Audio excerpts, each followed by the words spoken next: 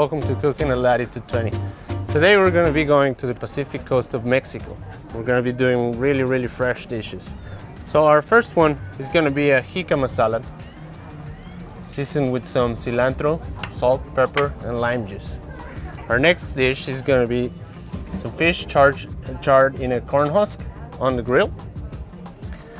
We're going to serve that with fresh made guacamole, all right? And for dessert, we're going to be making some stuffed oranges. We're going to use whipping cream and orange liquor. Very nice recipes, all right? So let's get cooking.